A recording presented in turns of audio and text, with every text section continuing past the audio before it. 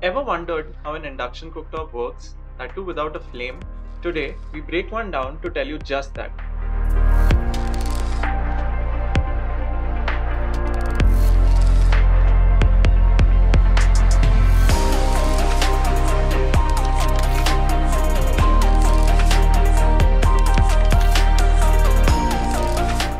This is a heat-resistant ceramic glass surface on which you can place your utensils.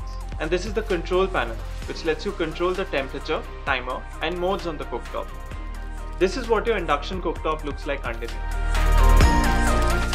The copper coil, when supplied with power, produces electromagnetic vibrations that react with the iron in your vessels and produce heat to cook food. This little part is the temperature sensor, which ensures the cooktop doesn't get too hot or too cold. Here's the main PCB of the cooktop, which is responsible for the power supply to the copper coil for the generation of heat. This is the power input, and here we see the capacitors and toroidal coil. They transmit and regulate electricity from the power input to the control panel and the copper coil. Here we have this heat sink, through which heat generated in the induction cooktop passes. It dissipates it to this fan here, which exhausts the heat outside the cooktop and allows it to cool down once you turn it off. That's your induction cooktop, broken down. Let's build it up.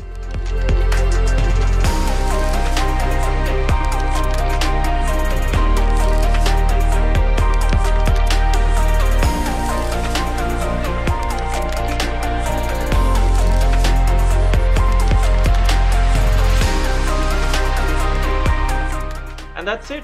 For more such interesting breakdowns, stay tuned to Unboxed by Croma.